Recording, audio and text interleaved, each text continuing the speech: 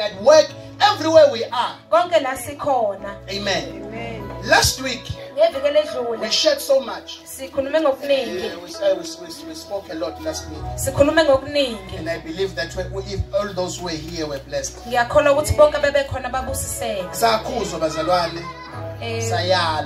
were recalled.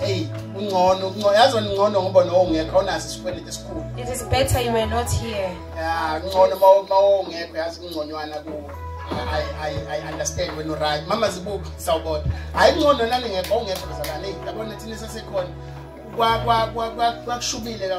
was very tough. Yeah, it was very tough. So today we want just to share the word of the Lord. But before I do so, let me pass through this one. And I believe this has been in my heart for almost the whole week. When Jesus came to the world, in South Africa, when Jesus came, he came so that we might have life and have it more abundantly. And the Bible says when in those days when people were born again, I remember in Acts chapter number 2, Peter stood up and began to preach. And the people who were born again in those days,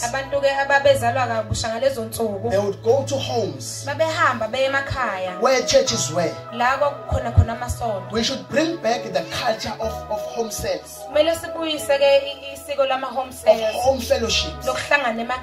Coming to church like this only on Sundays, it makes us to be Sunday times Christians. We only fellowship and worship only together on Sundays. I'm not there. When you are born again, it is a must that the second step is for you to find a spiritual home. When you are born again, you see, I would hear people saying, I just fellowship anywhere. Where they just mention the name of Jesus, I'm part of them. You should find a home, a place that you can call a home. And if you call that place a home, in every home there are structures, there are customs, there are laws. Same applies in the church. There are things that we should do and things that we must not do. We come to church to learn and to feed our souls and feed our spirits so that we can go out and go and feed others.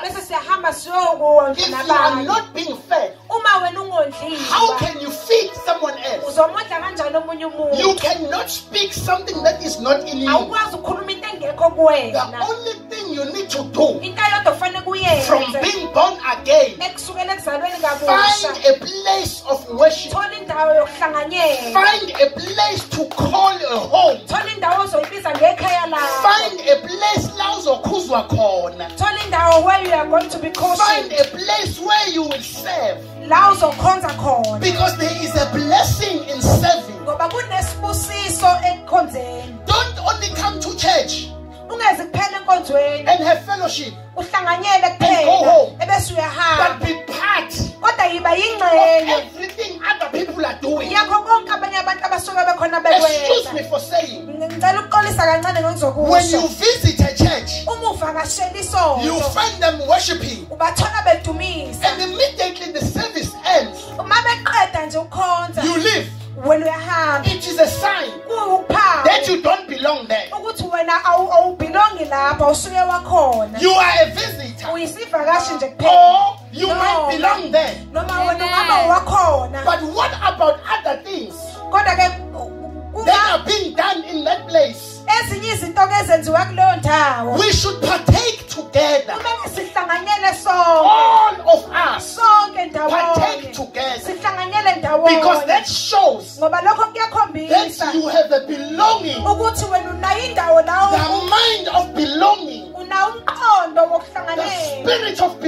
knowing, and you have an understanding that that place is your family. How many of you woke up this morning from wherever you are waking up from and you just left? You did not speak to anyone. You did not greet anyone. You did not make your bed. You did not sweep. You did not do anything. You just left. That is what we do in church. A church, especially this one, we are still starting. We are still planting. We are still making plans to put this one there, to put that one there, so that this place can look better. So that next time you come, you might say, this was not there, but today I can see something new. Some of you, when they left this place for holidays, there was no stage. But when you came, there was a stage. It is because we understand that as a family, we need to upgrade. We need to change. We need to make new changes. When the grass is grown, we need to cut it. Because this is the place you belong. And that is the place you call home. Make this place your home. Make this place your home. Other people will join. But because you are already here, you can claim that we were here when we started. This one began with us. You are the first generation.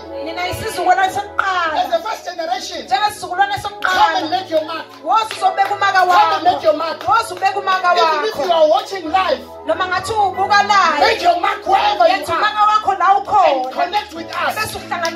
Subscribe. Be a partner with us. Amen. The Bible says there was a young man by the name of John Mark. John Mark. Bible history says he